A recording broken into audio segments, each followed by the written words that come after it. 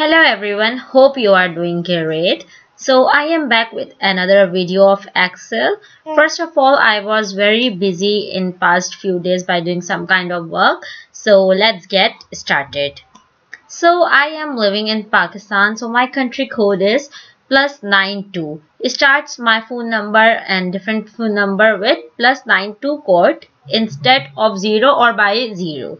Right? So if I want to write +92 code instead of 0, how to do this in Excel in bulk form?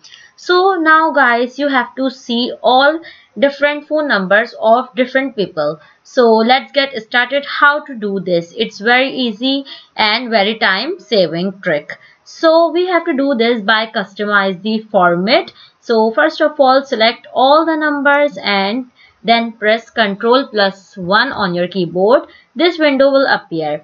You have to find custom and then select and click on custom. Then this screen appear. You guys see general. By removing general, we have to type our customized format. So Pakistan code is +92. You are just a wait. So guys, you can put the code according the country you live. I am living in Pakistan, so my country code is +92, right? So phone number length is 11 digits. If I am writing here +92 by removing 0 from the first of phone number, so we have only left 10 digits. So here I am writing +92 according to my country.